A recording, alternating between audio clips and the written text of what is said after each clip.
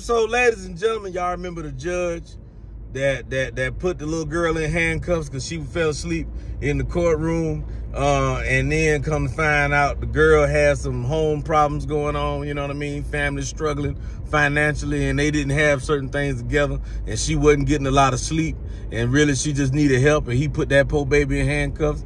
Now he done got demoted to just doing traffic tickets and other minor offenses. That's right. You know what I mean? Now, because you don't know how to act. You don't do that to no child. You know what I'm saying? You don't do that to no baby. Obviously, she went to sleep because she was tired. And even you don't punish a child for being asleep. You don't be cruel to no child and put her in handcuffs. And you know what? Them bailiffs, the people who put her in handcuffs, y'all, some of y'all got to be grown. We got to look at the judge and say, wait a minute, y'all. That ain't right. Ain't putting no child in no handcuffs.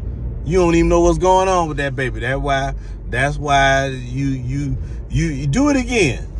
Do it again, Your Honor. Do something again. And I'm gonna come down there personally and see to it that you be walking the beat. I'm gonna bust you down to a cop. You'll be the damn police, traffic stop, safety patrol. That's what the hell you need to be doing. Act like you got some sense.